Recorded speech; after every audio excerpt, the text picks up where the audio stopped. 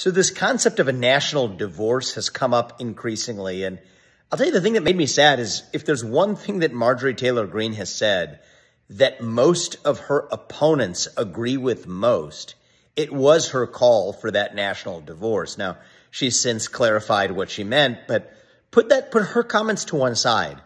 Let's just talk about this idea. The more we talk about a divorce, whether it's in a marital relationships or whether it's in a relationship among citizens, the more likely it is to happen. But why is that? Why are we talking about it now? We've always been a divided, diverse democracy. What's causing it to come up now?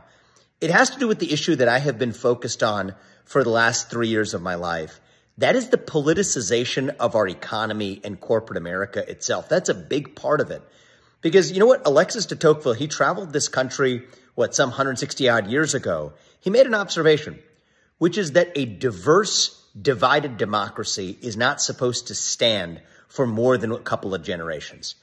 It can only exist, he said, if there are certain intermediary institutions that hold us together across our differences that are kept apolitical. And you know what number one on that list is? Is actually our system of free market capitalism in America. That is the apolitical sphere that's our glue that binds us together. The baseball stadiums of this country, the football stadiums of this country, the workplaces of this country where people come together, regardless of whether they're black or white or even Democrat or Republican, with some sense of common purpose. That is the last best chance for a divided society to stand.